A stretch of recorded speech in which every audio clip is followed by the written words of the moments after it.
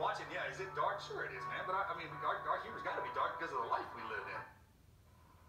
Well, powerful words from a veteran starring in a movie produced by and starring former members of our military. Range 15 was a release last summer and became an instant hit on Amazon and iTunes.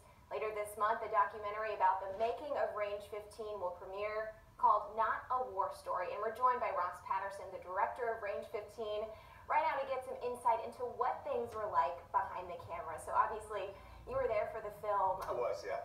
Does this feel weird doing this standing up, by the way? Do you want to sit down? No. I mean, we're both standing up, and it's like, what do you do with your arms in this situation? I feel like Ron Burgundy on Anchorman. Right. Ironically, that's what I said when I lost my virginity. I was like, does this feel weird standing up? Should we be? I feel like we should be on a couch or something. Oh my gosh. Sorry. It's the 4 o'clock news. They've been watching Comey. They've been watching Comey footage all day. They checked out.